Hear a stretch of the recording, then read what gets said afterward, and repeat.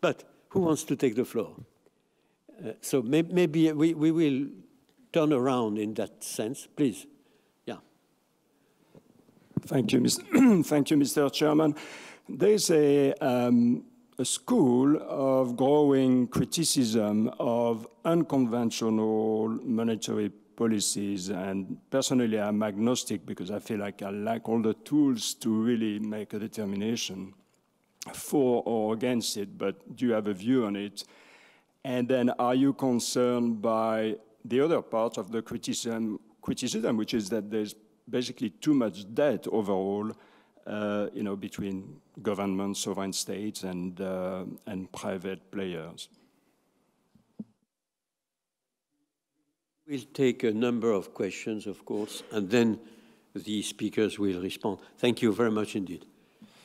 Thank you. And so I thought this conversation was quite interesting in what it did not say or what was hidden in the conversation. I think I will not step in the inflation conversation. I think it's an important one, but I think there are even more important things behind inflation, as has been said by many. I think we are feeling the compounding impact or the compounding effects of traditional crises, and we react with traditional tools and traditional reactions.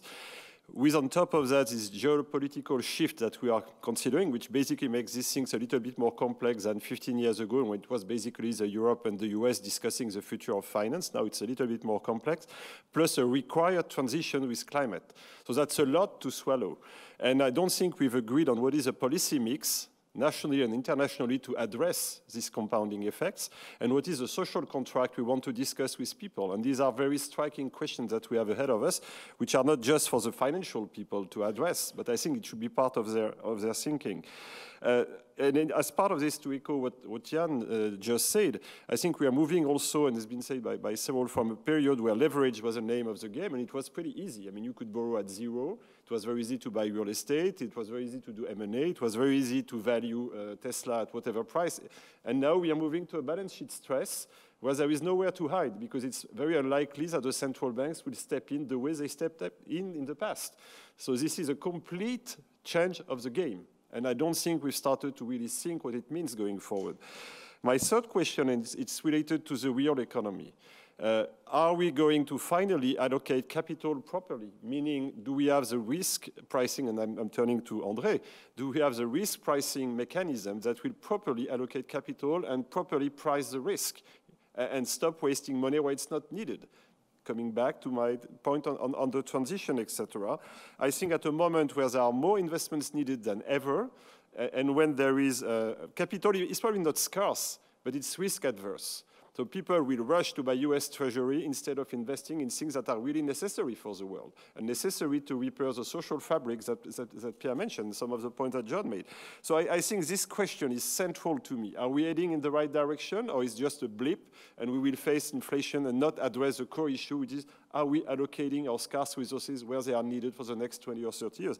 I don't have the answer. And finally, of course, because it's me, I'm a little nervous with all the discussions on ESG. So the focus on environmental, social, and governance issue. Now that it's becoming really serious, that we realize that it's not just a nice transition where you reallocate 1 or 2% of your savings per annum, but it's way deeper. People are becoming nervous. So let's say in the Economist made this cover page this summer, ESG, these 3 letters will not save the world. Texas is giving green credit to BNP Paribas and BlackRock and say, we don't want to work with you because you're too green. And then California say, we don't want to work with you because you are not green enough. So is it serious, or is it another joke, another tool of the financial industry to fool the people? I don't know, but there is growing doubt. So again, not totally linked, but I wanted to share these 4 messages. Thank you very much indeed. I'm not sure, frankly speaking, that we ever had a nice period where you were tranquille and everybody was tranquille and the central bank were tranquille. I have known permanent crisis, permanent period of crisis. And the worst recent crisis was the so-called very calm and tranquil and great moderation world, which ended with the worst crisis ever since World War II, which could have been the worst since World War I.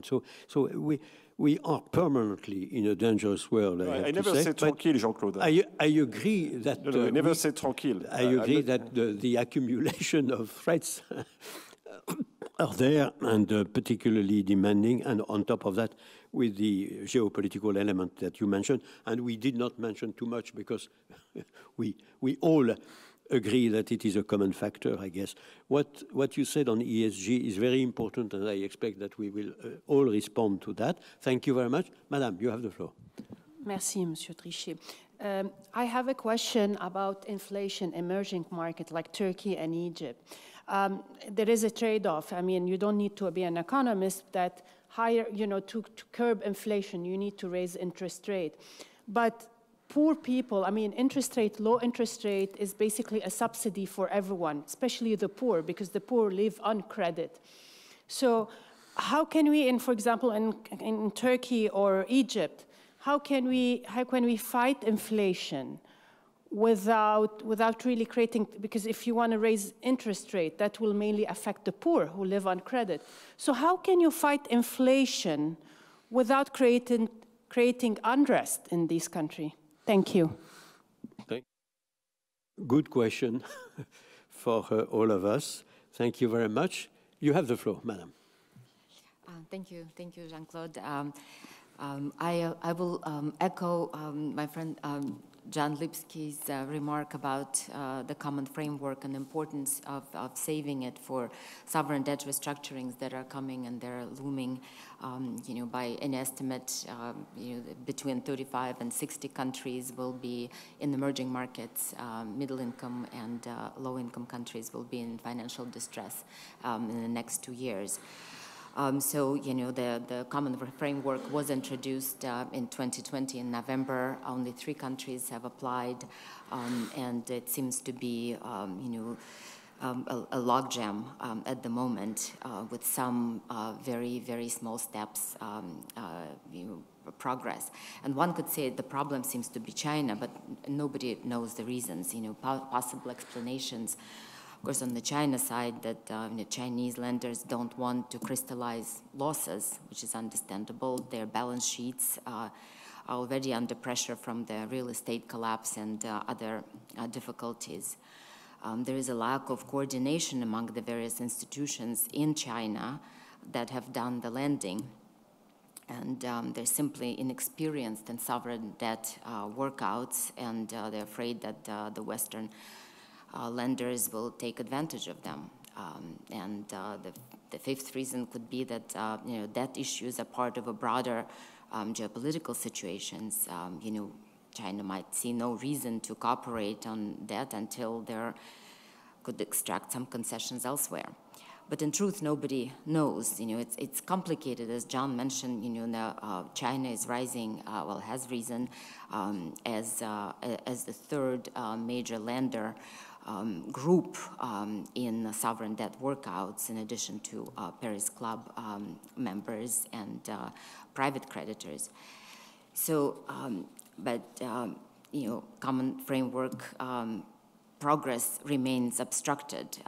Is it destined to fail? I think not.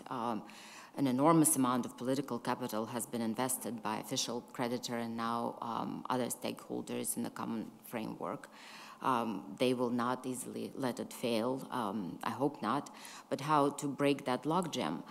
So what is needed, I believe, is a credible way of assuring each creditor group, including non-Paris Club bilateral creditors such as China, India, and other non-Paris Club creditors, that once a restructuring agreement is reached with them, no other creditor group can later extract from the debtor country more favorable to the creditor treatment. So the best idea so far that I've been reviewing is getting traction among participants in Washington is a proposal to use the most favored creditor clause to deflate any expectations China or others might have by holding out or holding hostage the process, and that would be able to extract better deals, better deal once the deal with others was made. So it will have to be a cross-creditor group, most favored nation clause, compared to comparability treatment as a Paris Club principle, which is a variation of most favored creditor clause. And it will have some, it will need to have some courage from debtor countries to propose it, because that will be a unilateral proposal, and others hopefully will join. But it seems to be better than the current logjam.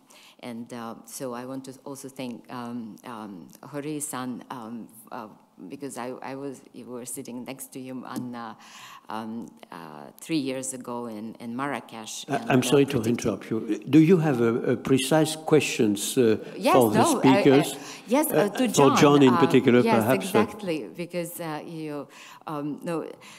Well, I'm actually continuing with John. Maybe I'm answering a question with John, that whether it will, the common framework will fail. I think, it shouldn't fail. It won't fail. It won't be let fail. But there has to be a solution. So, saying that China, I wonder whether John agrees, whether China is the problem or it is the multilateral issue. Thank you. Thank you very much indeed. I think you have a very, very important point, of course. We have a real problem with China, to my knowledge, and mainly with China, even if there are other creditors, potential creditors that are at stake, of course. Thank you very, very much for this important question. Please. Thank you. Well, I have a quick question to the panel about the future of the dollar as a reserve currency. I think last year we had quite a few discussions on the role of the dollar as a vehicle for the US to enforce the extraterritoriality of their sanctions. And what we've just read is that the recent trip of Xi Jinping to the Gulf ended in deals which are going to be labeled in yuans, or whatever you call it, or renminbis. And so I'd like to know how the panel views the future of the dollar as a reserve currency. A very important question, of course. Thank you very much indeed. Who wants to take the floor? Please, sir. Yeah, I just wanted to build on what you said, Mr. Jacquet, on the question around a supply chain-driven inflation. I think when we look at inflation today, it's driven by, I think, 4 major supply chains: energy, agri-foods, metals, and semiconductors. And so the question is, do central banks really have all the tools to tackle this supply chain disruption? Thank you very much. Please. Yeah, thank you, Mr. Chairman. I have rather one remark. I'm an entrepreneur, and I talk also with quite a few other entrepreneurs, and I'm also on the board of some manufacturing companies, middle-sized, but quite sizable manufacturing companies. And I think we have another factor. I wouldn't call it supply chain shock, but it is the lack of skilled staff. And I think this is a major problem, and this is exacerbated by the fact that we have to do a lot increasing administrative work through a very high level of regulations and reporting on that. And there's constantly things added. For instance, in Germany, there are now 2 very heavy things added. This is this control of the supply chains, the ethical and the control of the supply chains, where there's a reporting, and the sustainability reporting. It doesn't mean that I think it should be misused, but it is a lot of additional work coming here. And I think that the wage price spiral is already rolling. I know in all the companies where I'm involved, there will be considerable rises in payment, 6–7% in this one. In certain countries, like for instance in Austria, we give not necessarily that we say we have a less percentage rise, but they get a one-time payment to balance out, which comes to the same. And in Germany, there was recent, I think last week, there was a conclusion of the largest trade union, the metal and electric union, where they decided on a very high price increase, wage increase. Thank you. Thank you very much indeed. I note en passant that it is not exactly the same to augment the regular wages and salaries because it's recurrent, and to give a premium, which is not recurrent, and of course would be a good way to avoid this wage price spiraling. But thank you very, very much indeed. Bruno, you have the floor. Thank you. I would like to have your view on the future of the debt accumulated to face the COVID crisis. I heard John mention the service of the debt is manageable, but the ratio of debt to GDP is still very high.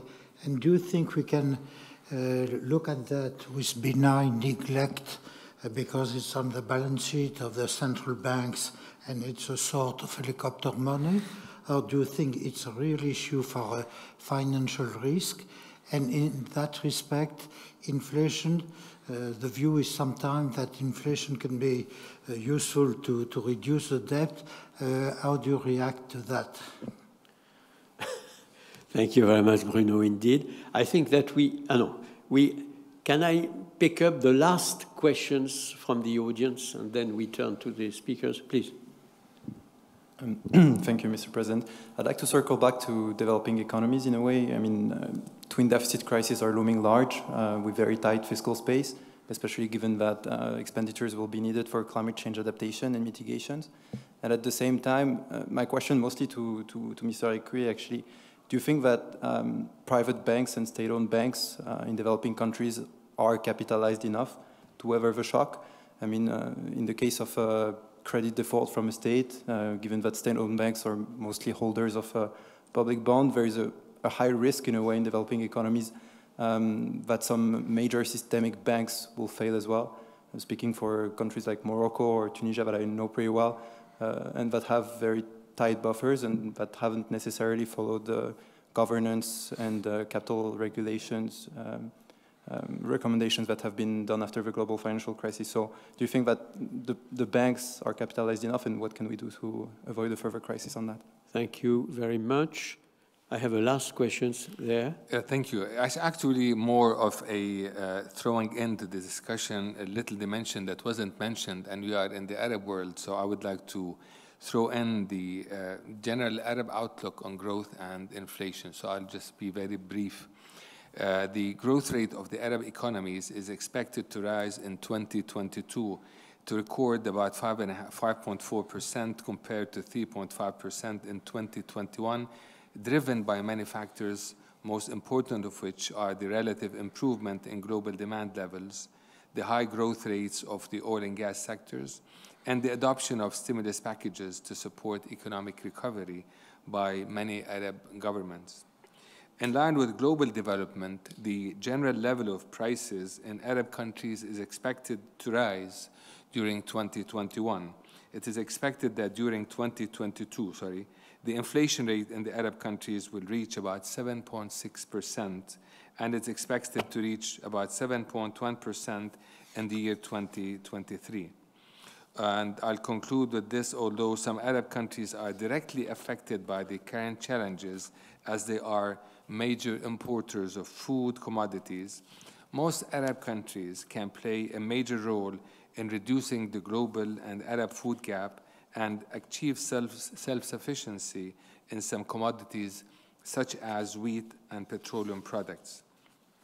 My questions to the panel here, or to the gentleman here, what kind of structural reforms are needed actually to relieve supply constraints and boost productivity and economic capacity? In order to alleviate the global food crisis, what kind of policy action is required that can help out in that dimension? Thank you very much. Thank you very, very much indeed. Dear colleagues, I have a tendency to consider that there has been so many questions. I counted 11, and I'm sure that there were 12. So each of us can pick up what he would like to comment, it seems to me, as concisely as possible, because then I think that the best to terminate our exchange of views is to make a new tour de table. And I would, if you agree, I would turn first to Serge, and then to Jeff, and then to Akinari, and so forth. But I ask you to be very, very concise, but to pick up really the questions that seems to be exactly in line with what the message you want to give. Please, Serge. Thank you, Mr. Chairman. Yeah, there's one question that I'd like to answer to. It's naturally related to the question of the capital. If you remember 2008, the lesson learned back in the days were, to my view, we had two lessons learned. The first one was the need of a tighter regulation, the need of a capital increase to increase the buffer. And you remember back in the days, the crisis we were in, and you were at the command, was that the crisis was worldwide and global. And it was kind of the end of the word. You remember that, right? And I think the two lessons were, one, first question of the tighter regulation, capital increase for the financial industry, and more specifically, for the banks. And we've been through, capital increase in all the different banks. The second lesson learned was the question of the SDR. Remember, it came back on the table, right? So what I think is there's a kind of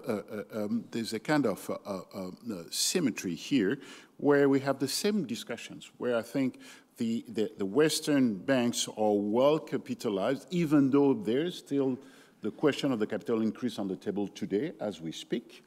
And the second thing, as you're well aware, the question of the SDR and the allocation of the SDR. The current allocation that has been done, that has been made, has been of no use for the Western countries, of no use at all. And the debate today is how can we reallocate this to those who basically fundamentally need this SDR. So for me, there's a symmetry here between the crisis we faced back in the days and the crisis we are currently facing with the two lessons learned I've earlier mentioned. Thank you, Chairman. Thank you very, very much indeed. As regards the SDR, when we learn that not a single SDR has been reallocated de facto, it's absolutely terrible. Jeff, you have the floor. There's so many questions. I will try to focus on, well, one short one and then another that I think gets to some of the questions that have been raised, by no means all. First, on the dollar as a reserve currency, I think my view is, or what I should say is the consensus of experts, which is my view. But in fact, my view is that the dollar is going to be the principal reserve currency for the foreseeable future for one obvious reason, which is that there's no clear replacement. The euro is widely used as a reserve currency, but it's probably not going to increase much given its troubled path. And the renminbi really is not an international currency in any way, shape, or form, and it's far from having the Chinese financial markets and Chinese monetary conditions are far from being appropriate for it being adopted by the private sector as a reserve currency. At this point, it's used primarily by central banks that have a connection one way or the other, geopolitically or economically, with China. So I don't see, you can't beat something with nothing, as we sometimes say, and I don't see an obvious alternative to the dollar out there. The dollar is likely to remain the principal reserve currency for the foreseeable future. That's foreseeable future means, I don't know, maybe the next 10, 15 years. But the main thing I was going to say is about the core issue that some have addressed and that I started with. We could argue for the next many hours about the underlying causes of the current inflation and the appropriate response, but the reality is the really existing economic policy trend is a strong anti-inflationary policy in the OECD. And so we can debate whether that's the right policy, the wrong policy. That's the policy that's being adopted. There's very little question that it's going to continue to be adopted, and there's very little doubt about what its impact is going to be. We're going to face a period of relatively high interest rates and quite a strong dollar. There may be some fluctuations, and I understand the importance of the volatility. But I think what we should focus on is the impact of the truly existing anti-inflationary policy, which is a high interest rate environment, which will bust a lot of bubbles, and a strong dollar. That will lead to, I think, a series of crises in the emerging markets, those whose debts are denominated in dollars, and for even those that are not denominated in dollars, because the local currency debt interest rates are going to be rising substantially. That's going to create debt servicing problems. Despite what John says, I think the debt service has been easy now in low interest environment. The environment is changing dramatically, and so I think the problems are going to surface. They are not going to affect the U.S. directly, but the constraints on fiscal policy, and you can jump in if you want, but the constraints on fiscal policy are real, and I think in an environment in which there are very, very substantial fiscal needs, like for the energy transition, like for softening the blow of some of these the anti-inflation policies, governments are going to find their hands tied on the fiscal front in a way that will be politically difficult. And third, there will be distributional effects of these anti-inflationary policies, and these distributional effects, we've seen them already. Inflation is not across the board, otherwise we wouldn't worry about it. Inflation is about relative price changes. So relative price changes and relative wage or income changes will affect very substantial groups of the population, and there will be a political backlash. What form it takes, I don't know, whether it will be left-wing populism or right-wing populism or non-populism, but there will be a political backlash. So I think, to me, there are lots of very important issues that people have raised, but there are clear implications of the anti-inflationary policy that the major central banks are going to be pursuing. They have to do with imposing real pressure on the emerging markets, on raising some real questions about the fiscal constraints on OECD governments, and distributional factors that will lead to a political backlash. And those, I think, are the issues that we will face over the coming years. Thank you. Thank you very, very much indeed, Jeff. Akinari. Thank you. Let me take up two issues. The first one is dollar as reserve currency or the international vehicle currency. I 100%, not 100%, 90% agree with Jeff Frieden, because the remaining 10%, he said for foreseeable future, he said 10, 20, 30 years, well, maybe 50 years.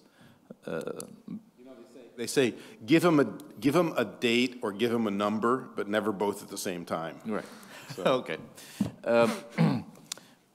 3 years ago, I spoke at the plenary session of the International Monetary System, because it was a time that the BIS published the then latest statistics. And 3 years passed, and the BIS published so-called triennial exchange market review. The survey was conducted April of this year. The result was published rather recently. I have statistics here. It's exchange market turnover, and the currency composition, total being 200, because it takes two to tango, yeah. Right? So US dollar continue to capture 88% out of 200, the same as 2019. Euro, 31 from 32, the same, 31, 32. Yen, 17, 17.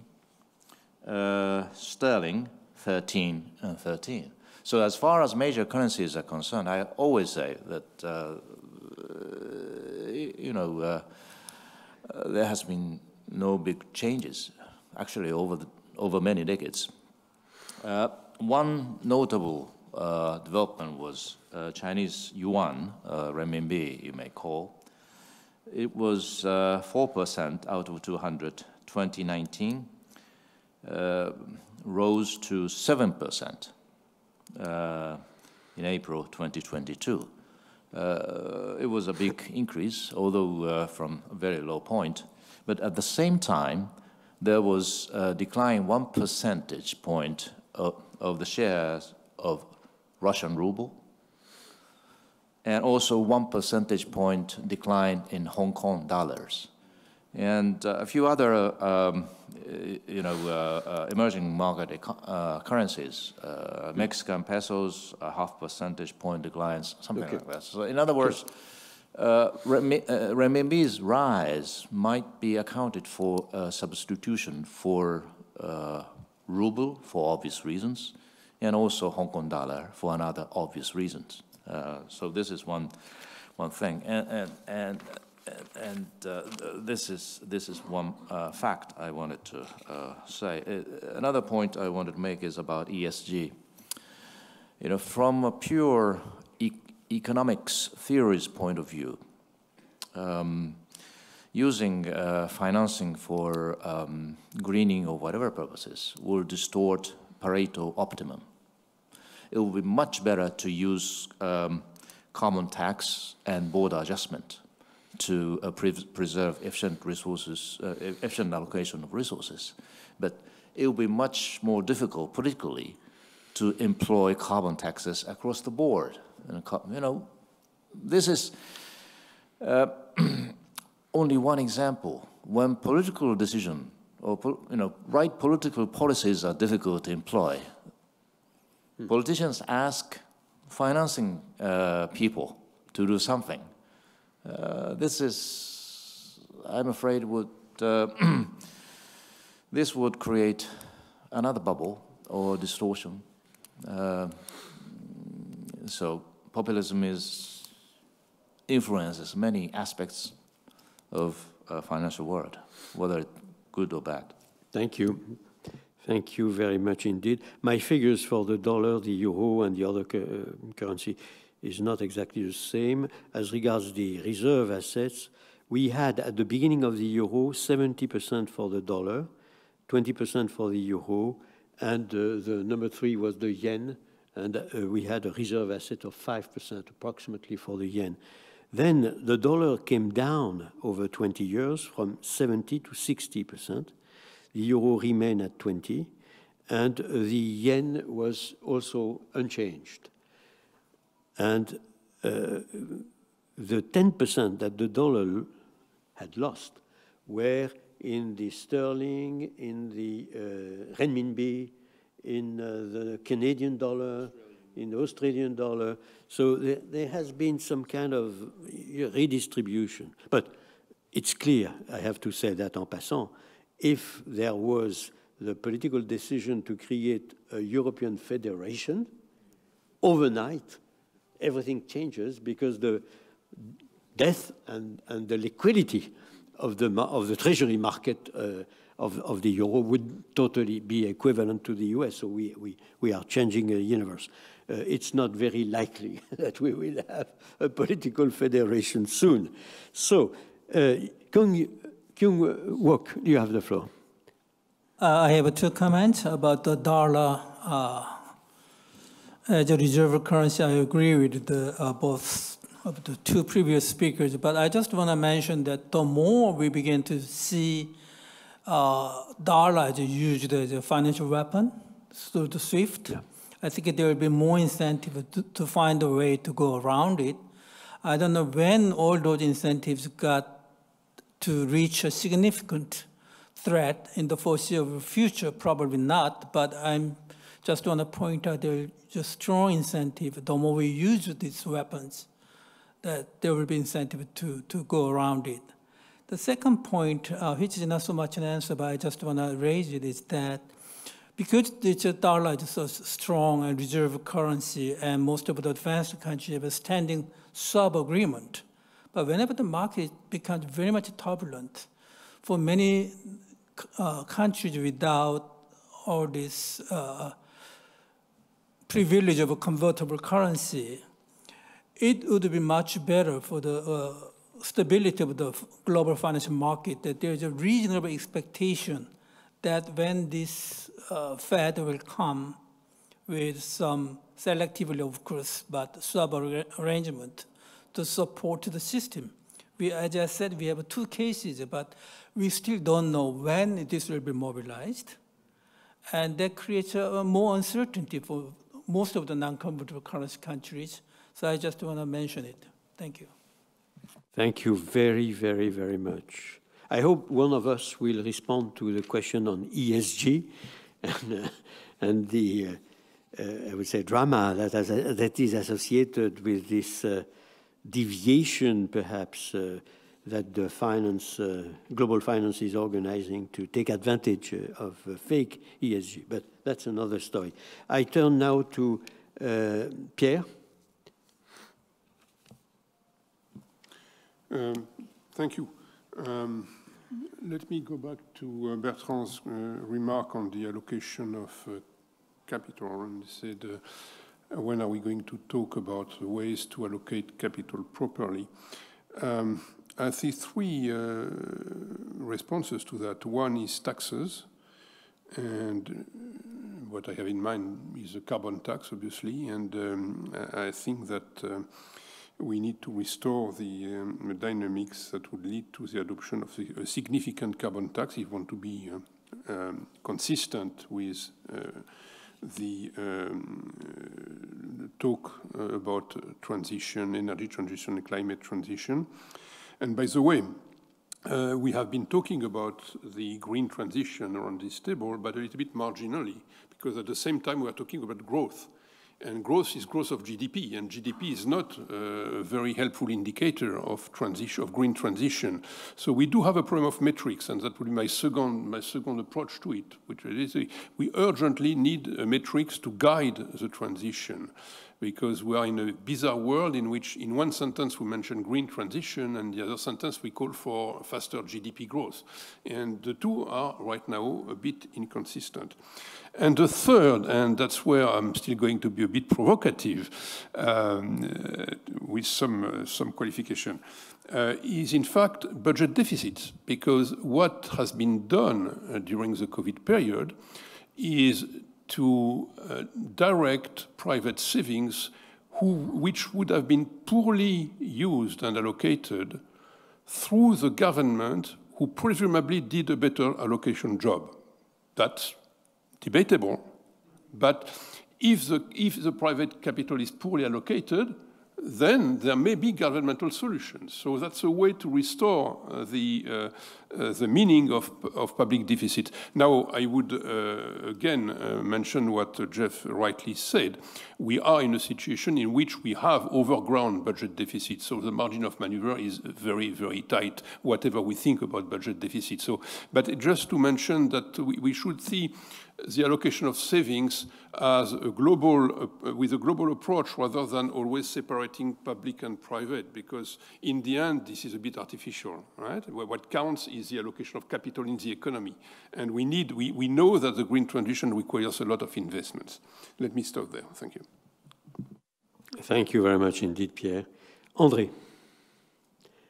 I guess that you might have yes, some message to respond to some of the questions, no? On ESG. Yeah. On ESG. We have a work in progress in trying to measure, to quantify, more scientifically, if you wish, some of the elements of ESG, and to build a database of, controlled numbers which would make it significant. But because for the time being, I fear a backlash on ESG. There's huge amounts of money which is invested on the basis of implied ESG or published ESG, with usually very, very little substance. So the real point I wanted to make, which is the same question in a different way, the pricing of risk is extremely difficult when you talk about climate, because the externalities are huge, both positive and negative externalities. And they are, we know very well that pricing externalities is not very easy. It requires regulation, government intervention, and so on. When you talk about long-term investments, it's even worse. We heard this afternoon the time it takes to create new mines, to change processes in industry, huge amounts of money, long time frame, and huge externalities. So, plus the fact that banks have to pay a higher price for risk than non-banks.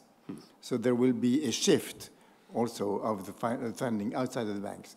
So we are facing a very, very difficult situation in which I don't see how we can avoid government intervention. You know, carbon tax is one way to simplify part of the problem. It's unlikely that it will happen on a global basis. But in other words, to go back to what Pierre said, externalities mean in some ways government intervention, which mean in some ways deficits. So we're not out of the woods. I would have suggested maybe rules, regulations, global rules, global recommendations. We have created a year ago a new board, which is the International Sustainable Standard Board, ISSB, which has very ambitious, has already hubs in Asia, Tokyo and Beijing, hubs in Europe with headquarters in Frankfurt, base also in London, base in Montreal. I mean, they are very ambitious. Every country is on board. China is on board, and so I don't know whether the specialists are expecting something from this new board, but the international community is betting on this new board, and they have practically completed the membership. So I don't want to elaborate too much on that. I was a little bit involved in the creation, the setting up of that new board. Anyway, more deficit seems to me absolutely aberrant. So everything has to be financed through savings, savings, savings. In a country which we know very well, André and I, who is spending around 10% more than equivalent countries in public spendings, there are certainly savings to make, and we could perhaps reallocate massively. But that's another story. Now, John, a lot of questions for you. Okay, just one comment on what you just said, and that strikes me. It has, for a long time, I remember vividly at the April 2009 G20 summit, at the ministerial meeting of the G20, the question was raised, should the finance ministers take up the issue of climate finance? And without naming names, there were some strong voices saying, absolutely not. No expertise, this belongs in the UNCCC, this is not for us. So what you had for a period of time was the formulation of goals that with no consideration of the sources of financing. And it strikes me that what's happening now finally is we're starting to get this, push this together and get some realism about what can be done. Okay, the points that I wanted to make, first, for sure, the outlook for inflation and how difficult it will be to restore low inflation is absolutely critical. And my point was, we went through a decade in which we had lower than expected inflation, and even today we don't really have an explanation of why that happened. So we can't be sure, because what we're doing now is saying, if we look to the past when we tried to get inflation down before it took this, this, and this, and if that happened then, we just can't be sure. But for sure, if it is difficult to get inflation down, there will be some consequences. And one of the consequences is, as I started out, for the advanced economies, they have gotten away with this big increase in debt because interest rates and debt service have been so low. And if they're unsuccessful, we're going to have a big problem. Now, I should have been more clear. This has not been true for the developing economies or the emerging economies. And in fact, a decade ago, at the end of the global financial crisis, debt service burdens, or the percentage of public revenues that we required to cover public debt service in the developing economies, was about the same as in the advanced economies. And today, it's multiples of the burden. This is why we know that debt problems are coming for the developing countries, because if anything, it's going to get worse. Their interest rates are going to go higher, and especially the non-resource-rich developing economies, their income's going to be lower. So something needs to be done. This one is foreseeable. What has to happen? One, we need better standards of debt transparency, and that's going to require cooperation by everybody to put the numbers on the table. If we're going to come to some kind of an agreement on debt restructuring and debt relief for the developing economies, there has to be an understanding on all sides of where we start. Second problem is private sector engagement. Right now, the standard operating procedure is the public sector makes the decisions, turns around to the, even if we overcome this issue of debt transparency, one of the problems of the common framework, which is a problem of the Paris Club, is the public sector gets together and then dictates to the private sector as to what their role is, and that produces log jams. So that we need a better form of private sector engagement and better clarity on what is fair burden sharing. At any rate, my point here is we know the problem's coming. It's going to be broad and big, and we need to do better. And finally, one slightly extraneous remark on the process of not of crisis resolution, but crisis prevention, and that involved the Fed swaps to the large emerging economies that Professor Herb was just talking about. I always considered that the Fed's granting of swap lines to a small number of large emerging economies as systemically destructive, or at least systemically disruptive. Because the question is, right now, the system, if there is a system, is in the wake of the global financial crisis, the major central banks created permanent unlimited swap lines among them. Let's call those are the guys flying first class. Now, the Fed created business class, the favored friends of the Fed, that under circumstances that are not specified in advance, the Fed is willing to supply swap lines to countries in amounts and durations that are not known in advance, under criteria that are not known in advance. I couldn't see why that was systemically helpful, because the implication is if you're worried about, for example, creating stigma about going to, e.g., the IMF for help, that's a way to make the stigma even worse. If there's going to be crisis prevention in a world of securitized finance, you need insurance-like, swap-like facilities. The IMF should be given swap-like facilities that they could offer to all its members, and I think that would be helpful. Sorry, thanks. Thank you very much. Jean-Claude? Yes, I would just comment that the emerging countries which we help to finance from time to time in certain countries are facing today, indeed, huge difficulties. They cannot even finance their budget deficit right now. And not only that, but they have problems of defense vis-à-vis the Islamist world, and they cannot pay their armies, which is extremely detrimental today. When they have, for instance, Ivory Coast for 10 years would pay between 8 and 9% interest rates. They cannot afford it, which is a problem. Now, I'm sorry, Jean-Claude, but Christine Lagarde confirms my hardcore figure, which is not 4.3%, but 4.8% for the Eurozone, which is in her speech in Tallinn in November 2nd or 3rd, 4.8%. Core inflation, which excludes, has risen 4.8%. As I said, I don't take the ECB figure.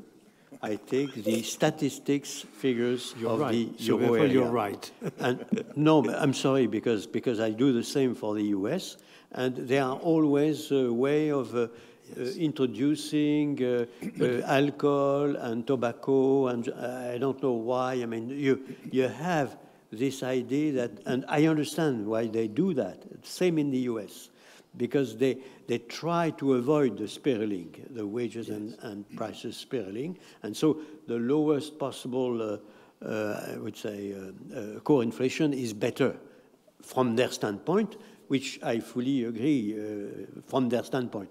But I think that what counts is what are the real figures, which are, by the way, very different from country to country also, to complicate the European reading of the situation. As you know, inflation in national inflation in France is much lower than in many other countries because of the cost which is paid by the fiscal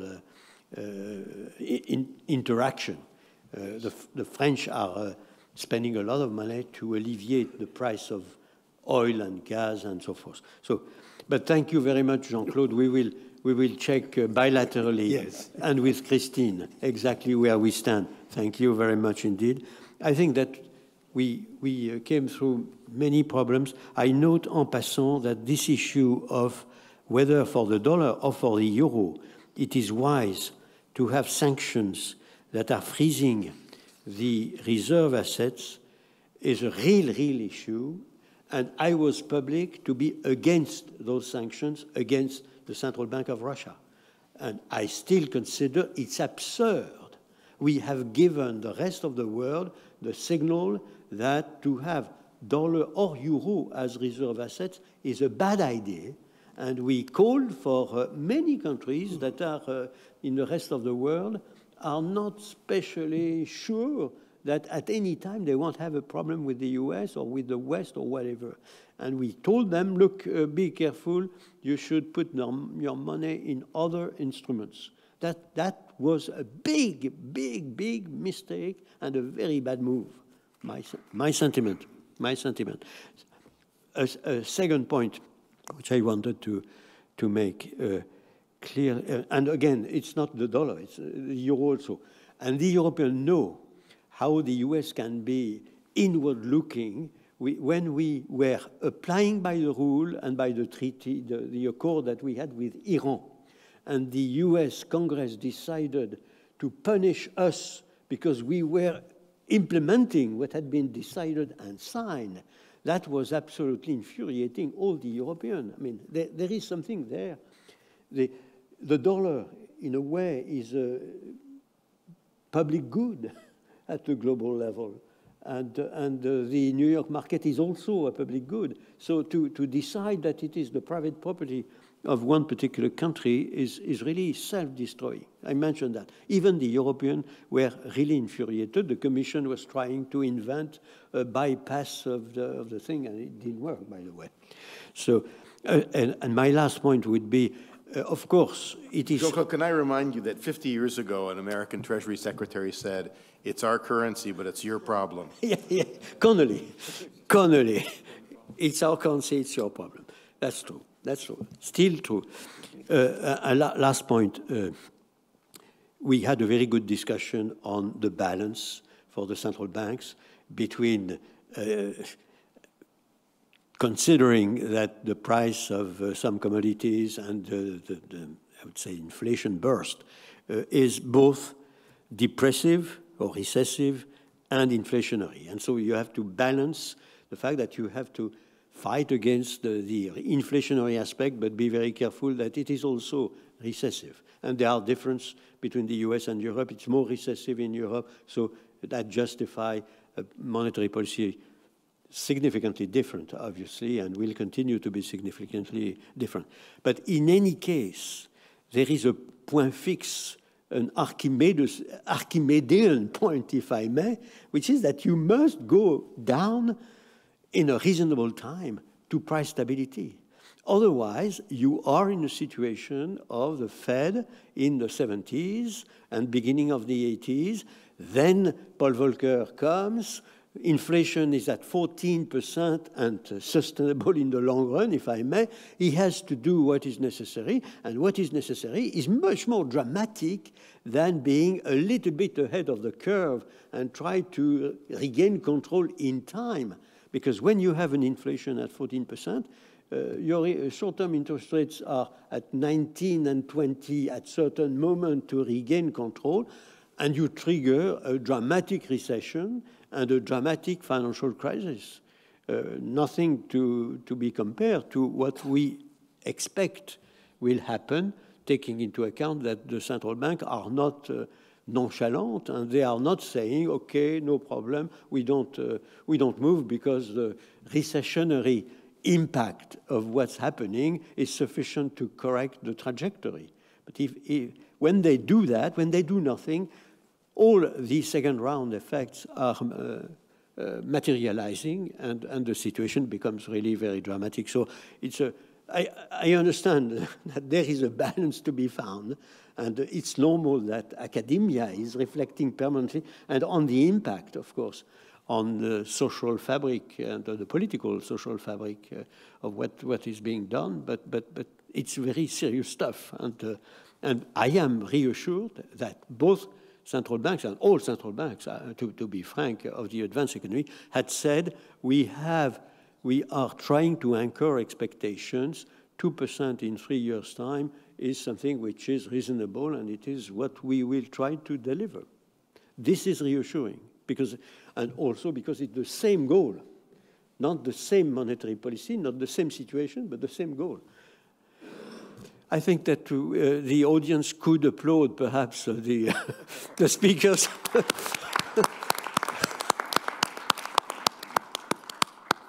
Thank you, indeed.